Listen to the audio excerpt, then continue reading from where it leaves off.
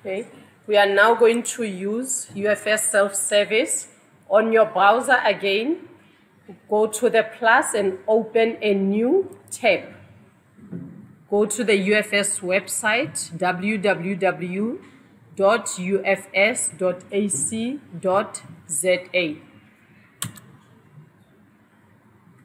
Once in the UFS website, you're going to go in Students. You will go in Students. And then we're going to do Student Self-Service. Inside Student Self-Service, you scroll down and open Student Password Management. Student Password Management. Okay, when do we get to make use of this service? This is when you have forgotten your password, right? Then you come straight here and say forgotten password, but you would have to remember the email address or the cell phone number that you gave the university. Because before you change your password, then they have to send you a unique code to verify that it's you. Are we clear? And then every 3 months, your password at the university is going to expire for security reasons. So as soon as you see your password not working around April, then just know that it has expired. You would have gotten a warning via your email anyways, right?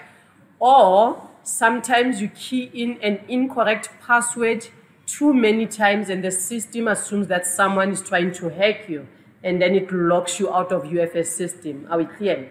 Then you would have to wait about a day or two to reset it, or call ICT to confirm and verify that it's you, and then they unlock you. Okay, so let's go over our keyboard. We are making use of Dell device. So the keyboard that's in front of you looks like this. All right. Okay, so sometimes you try to key in your student number.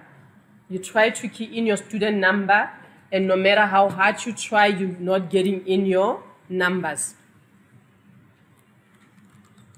Why would that happen? I'm going to try to put in numbers now.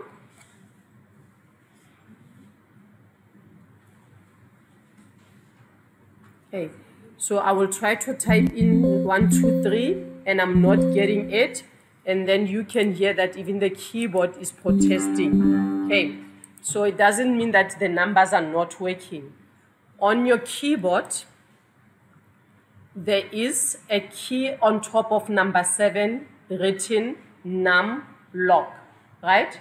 So that's the key that you're going to make use of if your numbers are locked. You know that the numbers are locked if there's no light on this locker here. Okay, since I cannot get numbers on my keyboard, I have to go key in num lock. When you do that, you'll see on top of it, on the locker there will be a light. So that means then the numbers are activated and I can get numbers.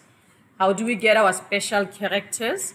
Now on the left-hand side, the second bottom key is written Shift. So that is a key we're going to make use of for special characters as well as capital letters. Okay, I want to type capital letter K without having to switch on caps lock because I only need it once. So what I'm going to do now is press Shift and keep my finger on Shift. Okay, you don't press it and leave it. You press and keep your finger there.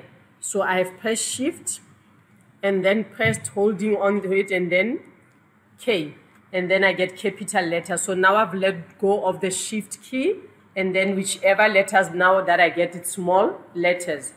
And special characters, that's your exclamation marks, @ hashtag, $sign.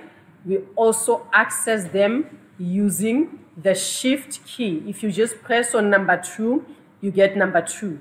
But if you say Shift @ number 2, then you'll get number 2. Sorry, @. So I'm going to press Shift and hold on it. I don't let go. Shift, hold, and then press number 2, and then I get @. And if I'm not holding on to the Shift key, if I press that number 2, then I will get a 2.